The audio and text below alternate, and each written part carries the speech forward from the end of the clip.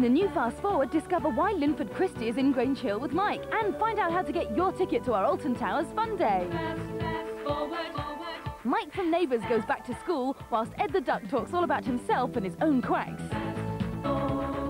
Bruno Brooks has top advice on how to be a DJ, and there's details of Jason Donovan's new British tour. All this and your favourite cartoons in the new Fast Forward, out now.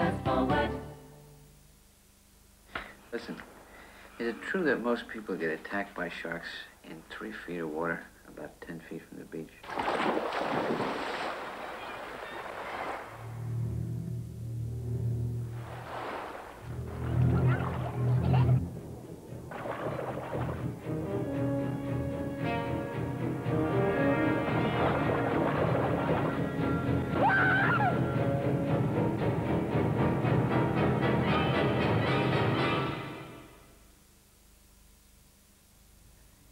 BBC 2's 9 to 5 in a moment investigates the anticipated scarcity of teenagers in the 90s job market, looking at the effect on employers and the possible advantage for ethnic groups who may suddenly find themselves in demand.